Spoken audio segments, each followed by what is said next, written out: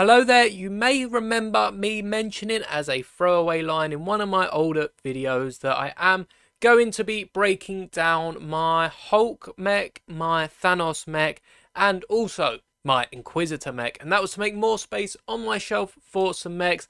They were my least favourite mechs, and especially the Inquisitor could definitely have been done better, so there may be another version of the Inquisitor if we get another one in one of the shows, but I have taken apart my Thanos and Hulk. For the most part, I've sort of kept this combination because the Thanos arms were actually the only thing to survive this build, but I've taken apart the Thanos mech and instead built an Ahsoka one we will be checking out in this video. But before I start, please do subscribe.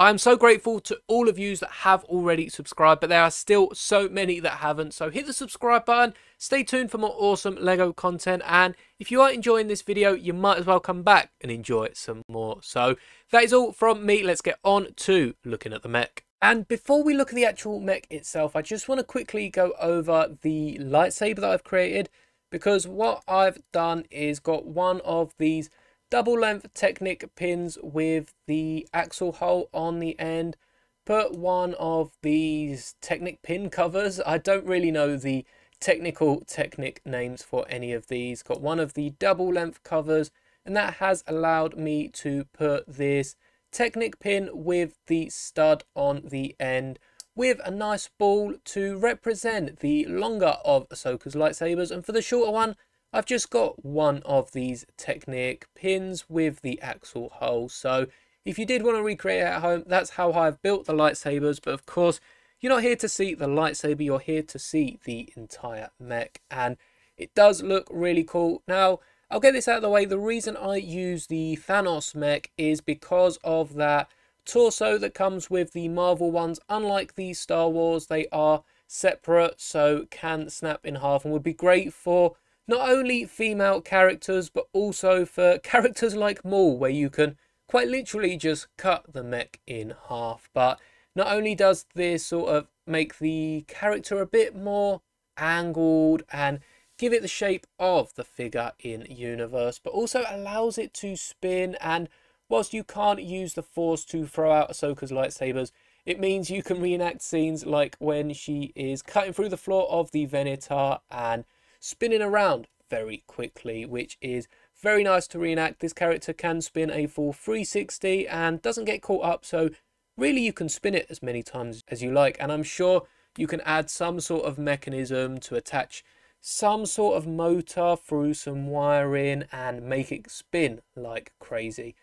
But you can see the lightsabers in her hands. I've just used one of the Technic Lego sort of plate elements with the holes on the bottom. I'm really not sure on Technic terminology. I don't use it enough to know what these are all called. But besides that, the rest of the mech is built as I usually would. Of course, I wasn't able to build this front bit completely custom, but found a nice tile just to sit at that angle to represent that middle to the torso that is also represented on Lego's figure. Just in the middle, that nice angled piece. There's no hexagon Lego pieces, so the best I could do is just a 1x1 square tile. And the lightsabers do actually clip on the sides. I've got them clipped on their lightsaber elements. You can clip the lightsaber hilts, but clipping the lightsaber elements just allows me more room when spinning around the top of the mech. Now, as you can see, one lightsaber is shorter than the other, and that is because I've purchased this Proto Saber blade through Firestart. Again, use my code if you are purchasing through Firestart. It gets you 10% off, and who doesn't like to save money on Lego? And also some nice printed arms for the Ahsoka minifigure. So we'll take a look at them and go back to the mech in a sec. But as you can see, the Proto Saber just makes the figure look really cool. It's a bit more realistic as Ahsoka does have one shorter saber, and the gauntlets on the arms are definitely something overlooked by Lego that perhaps if this figure come out today they would definitely add, as she does have this arm detailing on the figure from the Ahsoka series. So it's great to go along with that one that hopefully we get a bit cheaper sometime soon so I can compare the two. But I really do like the Proto Saber, and that goes for the Mandalorian capes as well. I really wish we got some slimmer capes for some of the minifigures.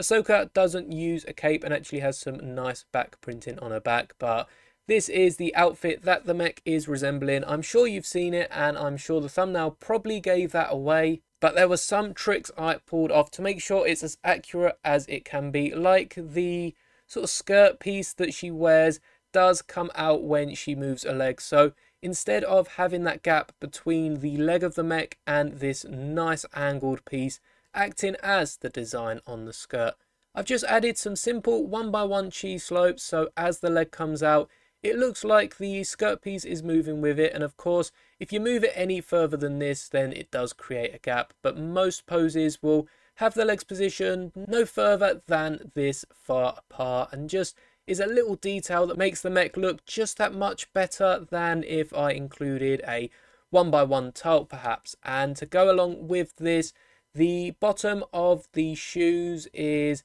sort of exposed rather than covered by the same gear that is on her lower leg, which was definitely missing from the earlier Ahsoka costume. So all I've done is included 2 plates in the nice brown with a slope at the front to show them exposed parts of the shoe as they appear in the final episode. So this outfit is taken from the final 4 episodes of the Clone Wars Season 7, and personally I think is one of Ahsoka's best looks. It's up there and tied with the Gandalf the White look we get from the Ahsoka show. But once again, showing you how easy it is to put the minifigure in. You just clip the lightsaber elements to the sides of the mech.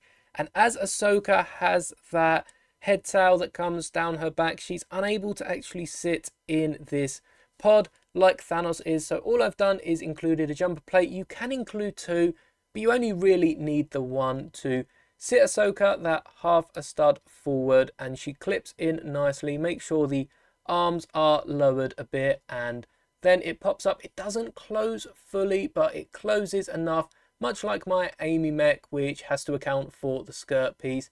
It closes enough to stop Ahsoka falling out if she is unclipped from that jumper plate. And of course, the nice bright orange arms to resemble Ahsoka's, with the gauntlets added on by the hands. It looks like the mech is just wearing gloves, but I really do like the design of this, and I'm very fond of this mech. This will definitely be one that stays amongst my display, and I'll probably keep this for a while. If you haven't seen any of my other mech videos, I do encourage you to check them out, but I have made these custom leg pieces which bend exactly like the piece that Lego use, but also have the advantage of being able to be straightened out, which is actually covered very well on the inside. If the boot don't get in the way, you can see I can bend it round and straighten it, and because I've used this sort of wedge sloped tile here, you can see that it lines up with the leg at both of the angles. So I'm very happy with how this mech come along, and again,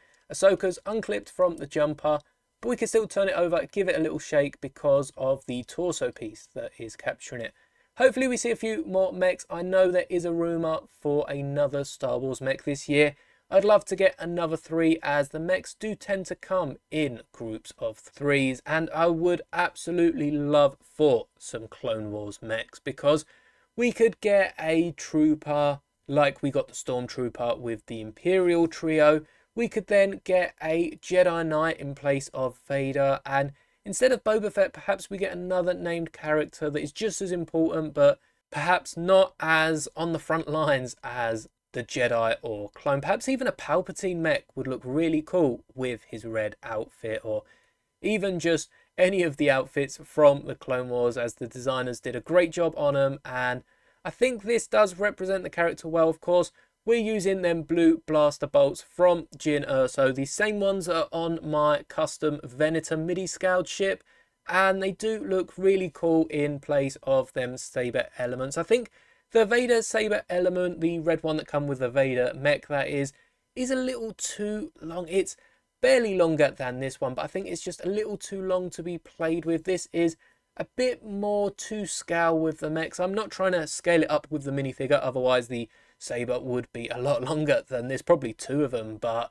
I do think it's a lot nicer scale for the mech, and also means that when their arm is down by the side, there's no worry of the saber actually hitting the floor like it does somewhat with the Vader mech. So of course, Drop a like if you did enjoy looking at this mech today, and let me know if there's any other mechs you want from not only the Star Wars theme but others, as I have made mechs for the X-Men and the Sonic Lego figures. So as always, let me know down in the comments, and be sure you are subscribed before clicking on the next video.